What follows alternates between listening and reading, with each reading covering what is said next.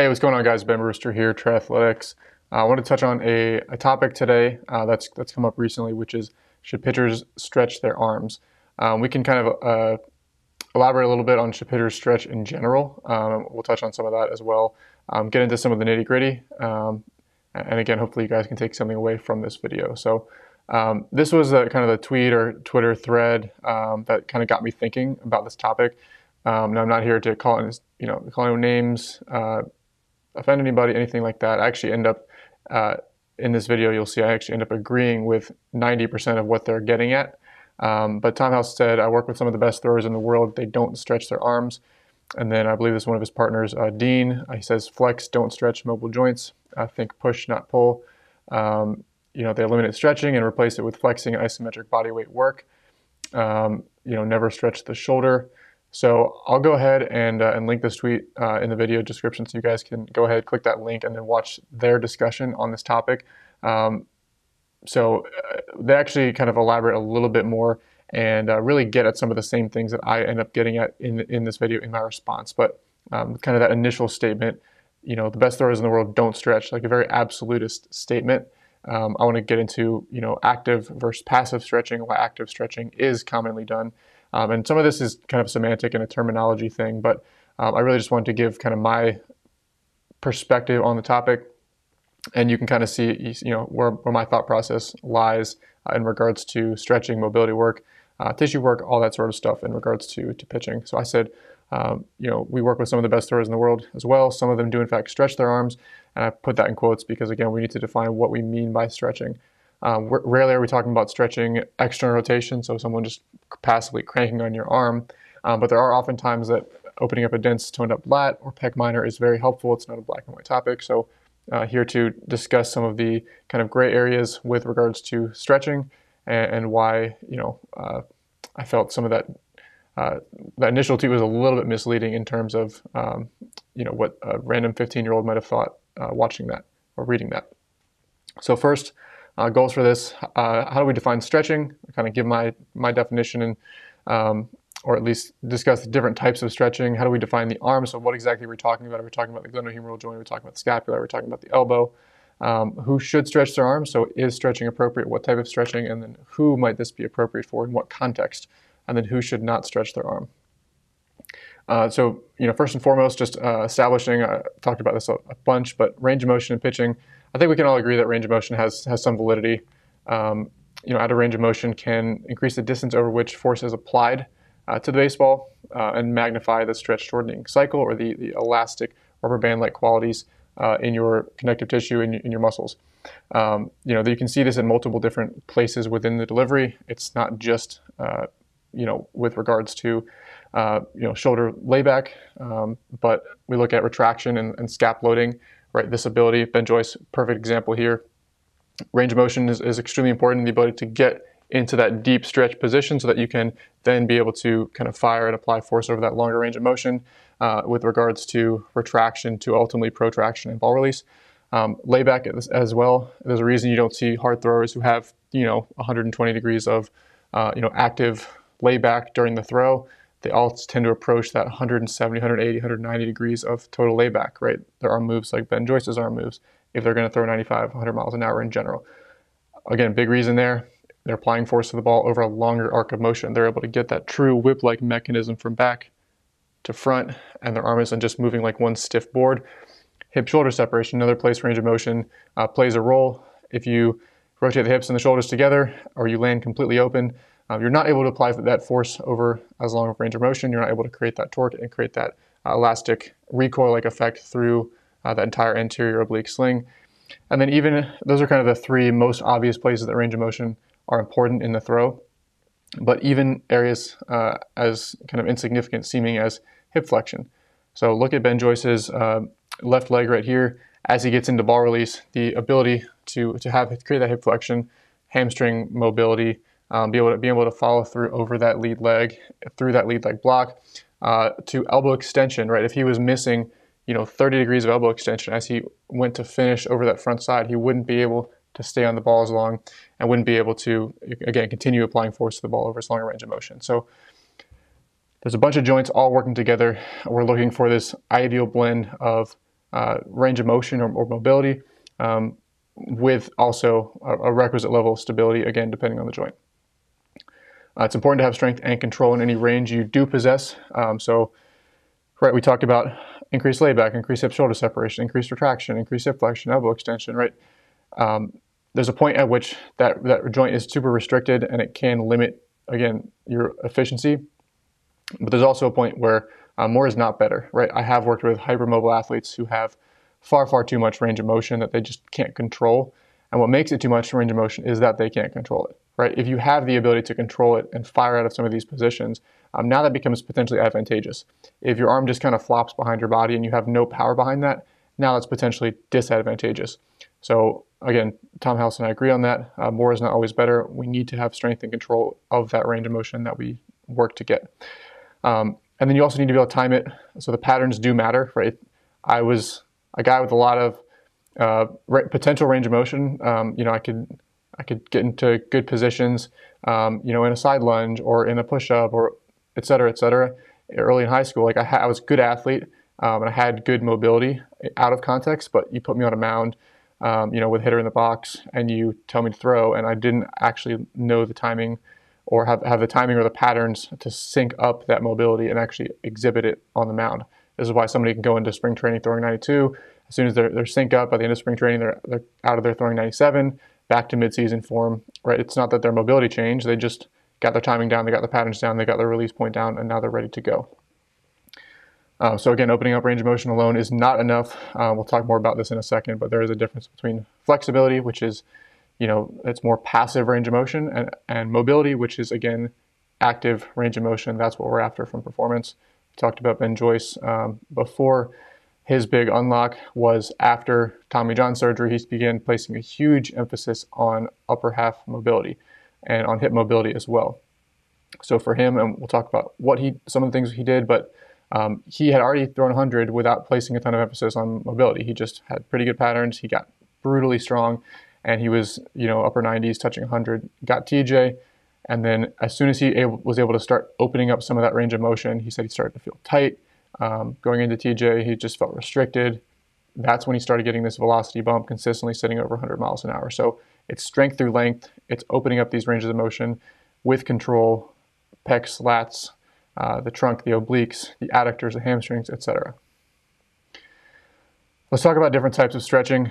Really the two broad classifications are passive versus active stretching. Passive stretching would be something like you just lay on your back and a partner just takes your leg up as far as they can, and it gives you a hamstring stretch.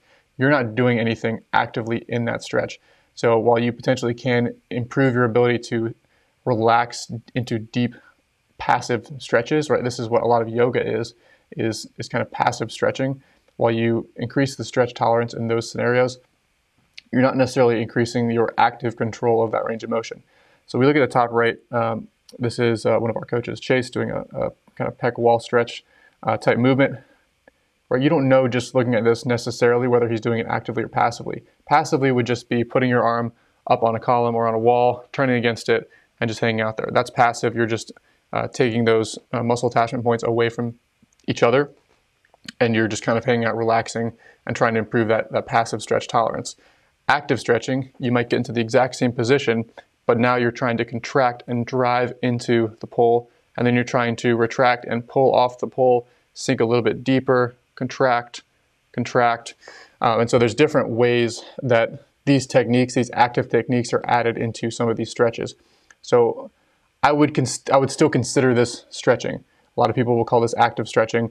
Some people will call this end range isometrics. But again, what is end range? End range is taking that agonist muscle, it's taking that pec in this example to its end range. It's putting it on a stretch, and now it's doing isometrics in both directions so that you can, again, achieve that activation and build strength, build control at that range of motion.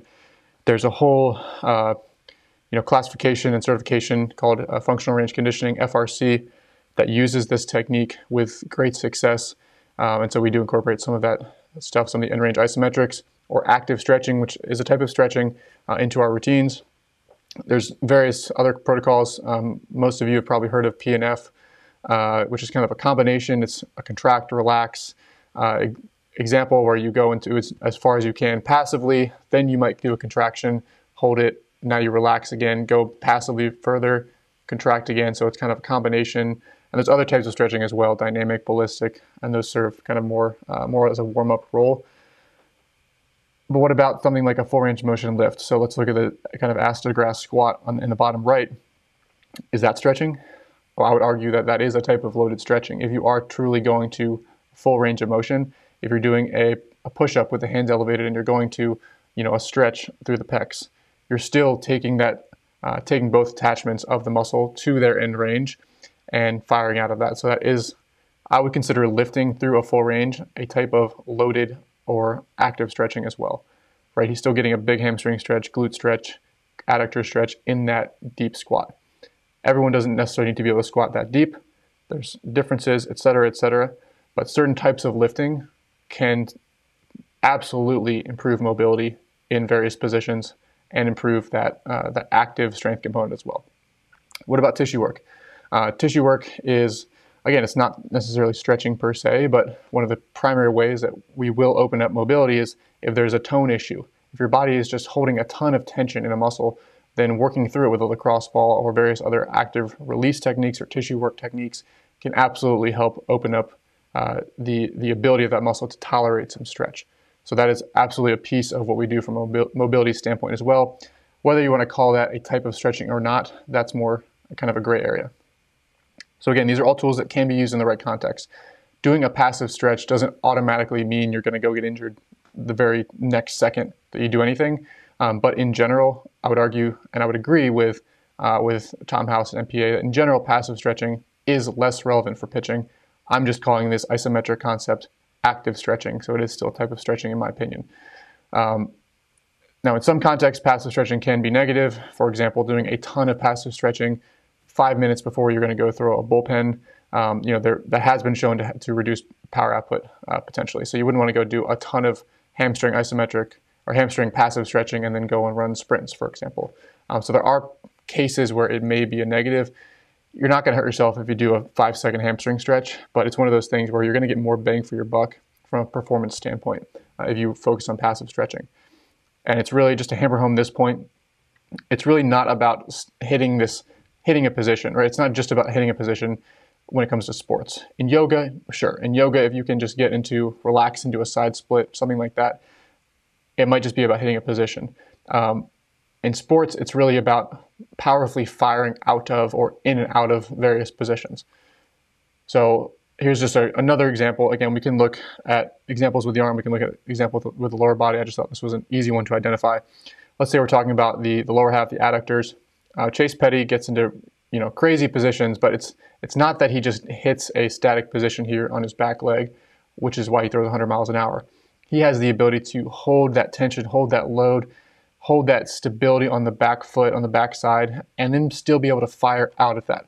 So if we look to the right, it's like what positions, what exercises, what types of stretching will most likely give us the capacity or build the capacity to even have the potential to elicit some of these patterns on the mound, right? Is it something where you're actively holding that position, taking your adductors to a lengthened position and then actively contracting, like on the top? Or is it something where you're just kind of hanging out and letting gravity do all the work for you? And obviously we all can see and understand like the ability to have strength in that position is going to have far more carryover to sport for what we want. And while I've never done what this, Juji Mufu up here on the top right has done, where to that extent, I've gotten pretty darn close, and I did it in a 3 or 4 week period a few years ago, where I just got into kind of the side split, floor squeeze type stuff. It was all active. It was a few sets a day. It was nothing crazy, and the speed at which that range of motion improved was pretty mind-blowing. Like every 2 days, I could get another inch deeper, inch deeper, inch deeper. And it's not because I was physically lengthening the muscle fibers. A lot of this is it's neurological. It's your body starting to say, okay, this isn't a dangerous position. I'm going to give you a little bit more. I'm going to give you a little bit more. And being able to, it's increasing the control and the ability of your body to actually trust that you're not going to break in that range of motion. So your body starts to take off the governor of that position, and you actually get quicker results with this active type stretching from a mobility standpoint than you get in most cases from just this passive approach. Let's talk about the arm. So what are we really talking about when we say should pitchers stretch their arm? I think really the point Tom House was trying to make is like from the glenohumeral joint, it's a very mobile ball and socket joint. It's designed for mobility. You know, we probably don't need to be torquing on that right before a start, right before a bullpen, right? We can agree on that. But just saying the arm and stretching, again, it's kind of vague. There's more joints to be talking about. What about the elbow joint, right? The elbow joint, again, it's not just a hinge joint. There's rotation happening as well. What about the scapula? The scapula is still part of the arm. Scapular thoracic joint, we'll touch on that as well. From the glenohumeral joint standpoint, again, I do agree that in general, we probably don't want to be doing passive stretching for the glenohumeral joint. Pitchers do develop a ton of anterior glenohumeral laxity. They're just throwing repeatedly over and over and over and over, and they're stretching out the front side of that capsule and developing this anterior laxity. Billy Wagner in the bottom right, that's just a crazy example of that. He's a guy super lax, probably demonstrating 200 plus degrees of functional layback in that position. And so this over time, again, you already are inducing such a laxity in the glenohumeral joint that it probably doesn't make sense to do any sort of added stretching into external rotation. On top of that, there are very isolated cases where I have seen guys that are extremely limited. They've tried everything else we can throw at them, and they do start adding in a little bit of external rotation, loaded type stretching movements. That's, again, a 1 in 100 scenario that we have seen before, and we have seen that work. Sleeper stretches, there's on the top there. Again, not our go-to for increasing functional internal rotation range of motion, because again, a lot of times you can open up some of that range of motion through other means that aren't necessarily potentially destabilizing that glenohumeral joint. So think tissue work for the back of the shoulder and things of that nature before going and trying to crank on the joint into internal rotation. So from that standpoint, definitely agree. The posterior capsule and the posterior cuff will compensate in general for this anterior laxity by adding a ton of gradient density and tone and tension to the back side of the joint. In general, this is somewhat inevitable. There's going to be some level of imbalance relative to your non-throwing arm. But again, this is something that you don't want to allow to get too severe. You don't want to allow that total arc of motion, the total range of motion on your throwing side, to get massively skewed from your non-throwing side. There will be some asymmetry, but that total arc of motion between the two, we're trying to get as close as we can within 5, 10, 15 degrees of that non-throwing side. So one thing that we do is if we do see an athlete that's missing a significant amount of layback, I made a video on this, which I'll try to link here as well. But if you're missing a significant amount of layback, see if you can address that layback from other areas first. See if there's another potential cause to that restriction first, before you do something like cranking, in this bottom left picture, before you just do something like cranking into actual glenohumeral joint external rotation. So can we open up the pec minor, which is more an attachment on scapula, and get the scapula to get out of the way a little bit better? Can we open up the thoracic spine a little bit better? Can we find ways to get into better positions without necessarily getting it from that anterior side of the glenohumeral joint, from the glenohumeral joint, which already has this anterior laxity?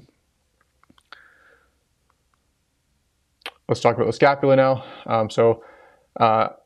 When we think about the scapula is a floating joint, right? It's really, position is dictated by all the tissues that attach on the scapula. So you can think of this as this huge tug of war in space with all these different muscular attachment points. You have the rhomboids, you have the lats, you have the serratus anterior, you have the low trap, upper trap, all these levator scap, all these different tissue points that are attaching on it and having this tug of war. What you'll typically see is that the big, strong muscles are what win that tug of war, and it's going to skew that scapula out of the ideal alignment and restrict it from being able to get into some of the positions over time that as a thrower you need to be able to get into. So this can alter the mechanics of the scapula. We see pitchers with limited scap retraction in their throwing delivery. We'll see them with limited upward rotation during an assessment. We'll see them with limited posterior tilt, like where the scapula is kind of dumped into anterior tilt and they have an inability to really generate that clean posterior tilt and get into some clean layback positions. And so the shoulder takes up more of that layback because their scap is stuck forward. So their shoulder takes on more of it as opposed to being able to get the scap out of the way. So that's something that we do see. As far as kind of some of the muscles to strengthen and activate, we really try to do our best to activate and strengthen the serratus and the low trap muscles, which again are going to be responsible for allowing that upward rotation to occur, which is what is often missing in pitchers. And tissue work or some combination of active stretching for the muscles that are going to be responsible or overworked or chronically toned up or dense or gritty in pitchers. The biggest ones are going to be pec minor, lat, and subscap. So the pec minor, as that starts getting toned up, that pitcher's scap is going to be dumped forward. The lat, they're going to be dumped into downward rotation and depression. And then the subscap, again, as the subscap gets super gritty, we see a huge link between that and between shoulder pain or shoulder impingement type symptoms. So those are like the absolute three biggest ones that we need to keep that tissue clean. And again, some combination between tissue work first to open up or just improve the actual hydration of that tissue, which oftentimes that's most of the battle. But then taking that little window of opportunity you've created, taking that hydrated tissue and doing some sort of loaded active mobility work for it. If you want to call that active stretching, if you want to call that end range isos, I don't care. But that's a way to really solidify and build that range of motion. So here's an example of many. You can do, a single arm lat stretch. This is not a totally passive thing where someone else is just yanking your arm overhead. The grip is activating the entire shoulder girdle. It's activating the rotator cuff. It's activating the lat. The feet are still on the ground, and you're driving that lat into a lengthened position. And again, that's something that you can do after this tissue work for the lat to work on, again, getting into even deeper positions with control. So one example of many that we could look at. The elbow. So obviously another important part of your arm. Well, the elbow is a hinge joint designed primarily for stability. It also does have a rotational capacity as well. So there is a rotational capacity built into the elbow joint, obviously a hinge capacity as well. Again, despite it being built and designed for stability, your elbow does require adequate mobility as well. So if we only had this much range at our elbow, right, that's not a very functional range of motion to be able to perform this arm spiral, this unfurling of the arm as we see in Jacob deGrom here. So it's hard to say black and white. This joint is only designed for stability. This joint is only designed for mobility.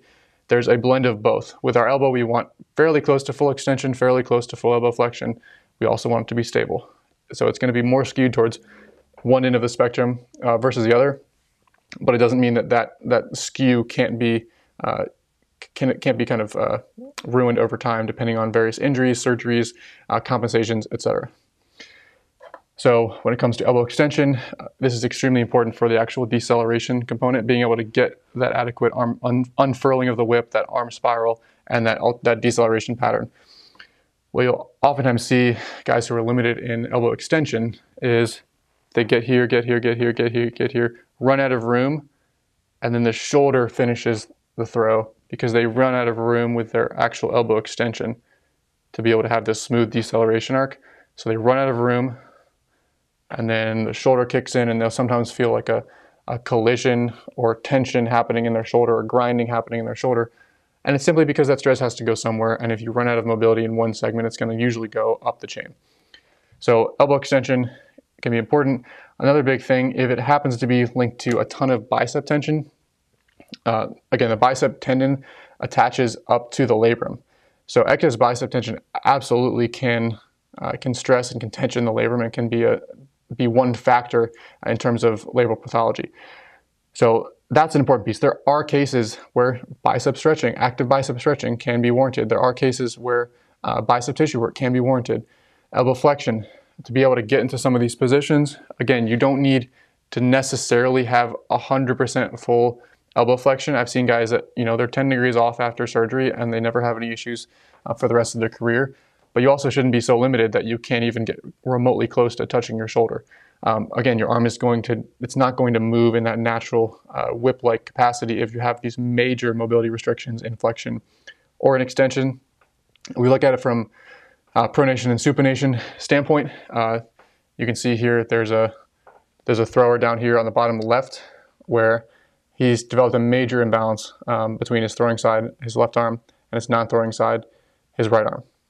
And so this is extremely relevant for throwing sliders, for throwing curveballs, anything that requires supination to be able to get around that pitch is going to be very, very difficult to throw if you're missing supination. So there are cases where pronator flexor tissue work, pronator active stretching on the bottom right is a resisted pronation mobility and or prehab movement that we'll use, where again you take your arm, you take your forearm, your wrist into max supination, and then you're doing activations where you're activating the pronator and building strength and control in that range of motion. So again, whether you want to call this stretching or end range isos, those are just some additional specific examples. So who needs stretching? Now I've already given you some examples, but I came up with a little bit of a kind of spectrum to show how different pitchers, different athletes are going to have different needs depending on their issues, depending on their injury history, depending on their genetics.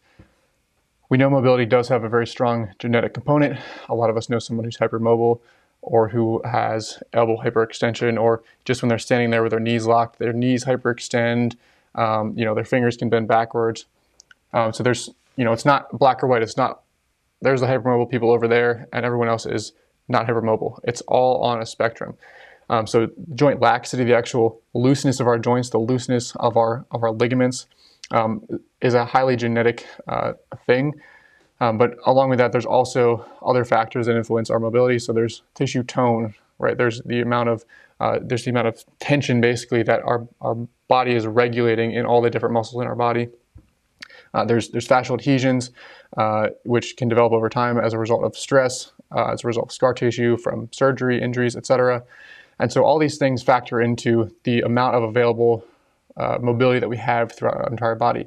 So on the left side, we have hypermobile. On the right side, we have what I would consider ultra stiff movers.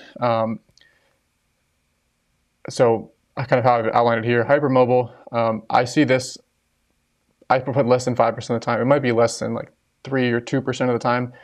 It's fairly rare that you see someone where they're so hypermobile that you're like, that is just too much mobility. I wish I could just tighten up their joints, tighten up their springs a little bit. But it does happen. These are the guys with 210 plus degrees of total arc of motion in their throwing shoulder. Their arm almost flops. They have so much range of motion in their arm. This can be a problem because now you're on this far end of the spectrum. Now you have these instability concerns. Injury risk is associated with this hypermobility. It's just, what I typically see when I see someone who throws very hard, but they also have a ton of elbow hyperextension. In a lot of cases, these guys do have a fairly lengthy injury history, not just for their elbow, but also potentially for their shoulder. So these are guys generally don't need stretching. They don't need much range of motion type work, but it's much more isometric type work. So we're not necessarily taking them to where they're feeling a stretch. We're just taking them to what they can actively control and doing isometrics in that position. Loose movers, right? I might fit in this category myself. This is maybe another 20%, where these are guys who probably need more so strength and stability work, but at the same time, some of this tissue work, some of this active stretching work can be beneficial at times as well. I don't tighten up very easily, but at the same time, if I totally neglect mobility work in my arm for months and months and months, or if I don't throw for a few months and then I come back and I start throwing, I can notice a difference. And so a week or two, for me, it doesn't take much at all to feel like I get that range of motion back, to get into those better positions, to feel that top corner of my arm action, be able to open up and the ball start jumping out a little bit better. So, loose movers typically don't need a ton of mobility work. Stiff movers, kind of the opposite. These guys tend to need a little bit more regular tissue and mobility work.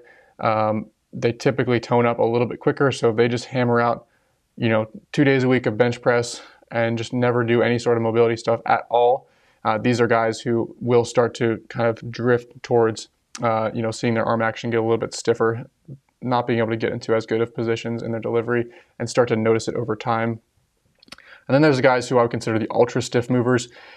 These are the guys where, when they were 13, 14 years old, before they started getting into lifting, they had a pretty decent delivery. They could get, their arm worked pretty well. They added 100 pounds to all their lifts. They gained 20, 30 pounds, and they're throwing the same or worse than a couple years ago in a lot of cases.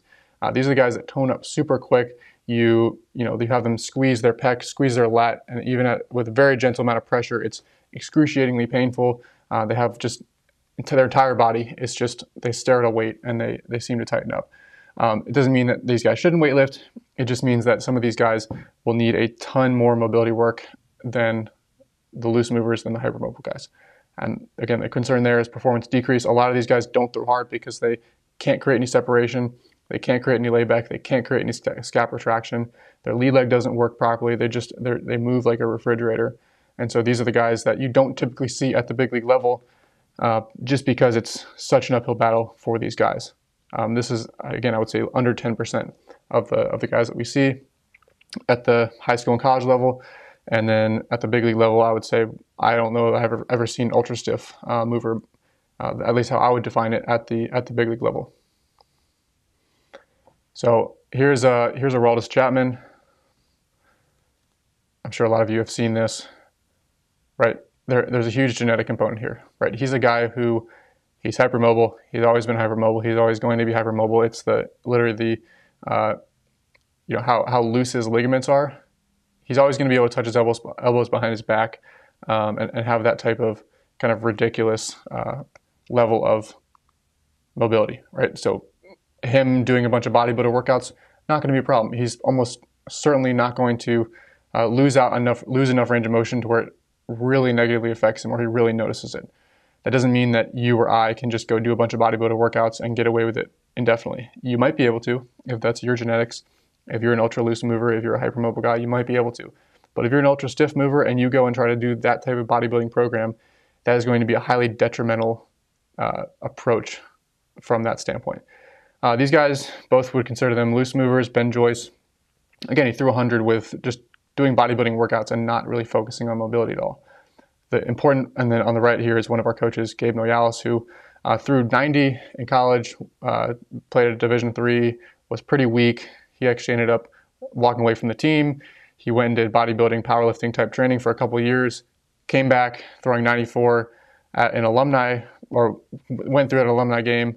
A month later was throwing 94, a month later was throwing 97, 98. And he's a guy where, even though he doesn't do a ton of throwing right now, at any point in time, he can pretty much just hop on the mound, throw 94, throw 95 if he wants to. He maintains his mobility extremely well, despite not placing a ton of emphasis on mobility himself.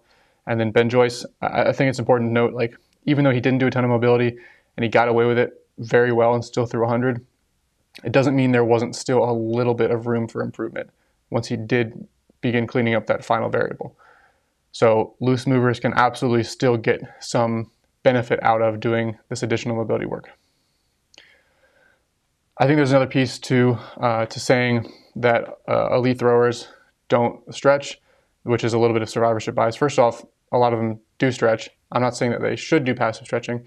Here's Justin Verlander. There's a video of him doing a ton of passive stretching pre-game. I'm not saying that he should, right? I'm not saying that he should, but there is some sense of survivorship bias where the athletes that make it to the highest level are typically going to be the guys who are a little bit closer to that kind of loose mover side of the spectrum. If you're one of these super tight movers, and I've coached them, and I've played with a couple of them earlier on in my career, it's such an uphill battle for those guys to throw with any sort of efficiency. Those guys just don't throw 95. They don't make it to that level in most cases, right? That's just kind of the reality, the harsh reality of the situation. Those guys are not going to ever be Olympic gymnasts, right? They're not genetically primed for mobility, and it doesn't mean that for them mobility isn't the most important piece that's going to be a differentiator and get them closer to the center. But it just means that most of the guys that make it to the big league level are already loose. They don't do a ton of stretching because they don't need to do a ton of stretching. And they're just the ones that have survived and made it to the top. So a lot of them do stretch. Ultra stiff movers don't generally make it in pitching, which selects for these longer, looser movers that just have it. Doesn't mean mobility work is not important for the arm. It's just more important for the stiff movers. And again, we've kind of already covered what survivorship bias is and how that can lead to invalid conclusions. Again, just to rehash this point, what the best in the world do is not always optimal, right? DK Metcalf eats candy all day and then eats one real meal a day, right? That doesn't mean that that's optimal, and we can all agree that's not optimal. It just means that some of these guys are so far and beyond superior genetically that they don't have to necessarily do every little detail right to still go out there and throw 99 miles an hour and be one of the best in the world. So that's just a very slippery slope argument to say that because certain elite throwers do something or don't do something, that everyone else should be doing the same thing. Right? Ben Joyce threw 100 without even focusing on mobility. It doesn't mean that he had the perfect approach. Look what happened when he did start adding in mobility work. So how good could some of these guys potentially be if they begin to dial in certain things? More of a hypothetical. Big takeaways. I think, myself included, we all need to be careful about speaking in absolutes. I'm certainly guilty of this myself. Twitter is difficult to fully bring context to such a short tweet. I try to map out these things in threads. I try to be responsive to people when they bring up counterpoints so that I can clarify when there are gray areas. I try to make videos like this clarifying the gray areas so that I'm not just leaving things at absolutes and potentially being misleading depending on the person reading it. But most things are not black and white, and having these discussions, being able to hash out the gray areas is where we actually all learn and can appreciate the fundamental differences between different types of athletes. Mobility and stability both matter, so it's not an either or. It's not as simple as saying one joint is designed for this, one joint is designed for that, yes, there's a skew, but right, your ankle is a mobile joint, but it still needs some stability. Your knee is a stable joint, it still needs some mobility, right? It both matter. So don't let the pendulum swing too far in one direction. For no matter the joint, they need both. Regular soft tissue work never hurt anyone. Again, I don't view soft tissue work as being directly about increasing mobility. I view it more as from a health standpoint of improving the hydration of the tissue so that it can not only contract better, but also it can has more extensibility. When put under stretch, it's more pliable tissue. So any secondary increases in mobility as a result of tissue work are purely icing on the cake. That's not the primary focus of tissue work. It's more from a health standpoint. And then active stretching versus passive stretching. Generally, we want to avoid and limit passive stretching of the glenohumeral joint. We can absolutely all agree on that, I believe. But that doesn't mean that all stretching is bad for the arm. So active stretching, I'm a big fan of active stretching, big fan of tissue work. But let's try to have a rationale for any mobility work that we do. Let's try not to just go out there and stretch to stretch, right? If you have a guy who has plenty of hip flexion and control of that hip flexion, like, we don't need to spend 10 minutes a day doing hamstring stretches. If you have a guy with more than enough range of motion at a certain joint and control, we don't need to spend a ton of time doing that. So as athletes' needs change over time, the program should change in accordance to that. And we just need to be aware that it can be a slippery slope. I'm very much pro mobility when it is needed by a certain athlete in that context. But I've also seen the downsides of giving someone 2 hours a day where they're going through joint cars and tissue work and foam rolling for every single joint in their entire body, and 2 hours go by and they haven't even picked up a ball and started actually throwing a baseball, and now they got their lifting. We can be a little bit more targeted with what we give athletes and be able to align their programs depending on their specific needs so that they are maximizing the actual efficiency behind their warm-up, behind their mobility sessions, and it doesn't turn into this long drawn-out process where it's more inefficient than anything. And then finally, lifting through full range of motion. I think loaded stretching, this is one of the most efficient ways to maintain mobility. So let's say you do work hard to open up your chest and improve the tissue quality and maybe even do some active stretching. This can be maintained, in my experience, pretty well by holding some sort of full range of motion lift for that muscle in their program. And from there, depending on the guy, it doesn't always take that much tissue work to maintain it, that much mobility work to maintain it. Getting there can initially take, 3, 6, 8 weeks of work, but maintaining it is often much, much easier than actually getting there in the first place. Hopefully you guys got some value out of that. Drop your questions down below. Let me know if I missed anything, and we'd love to hear from you guys in the comments. If you're not already subscribed to this channel, go ahead, hit the subscribe button, thumbs up, all that stuff. I'll catch you guys in the next video. Thanks again.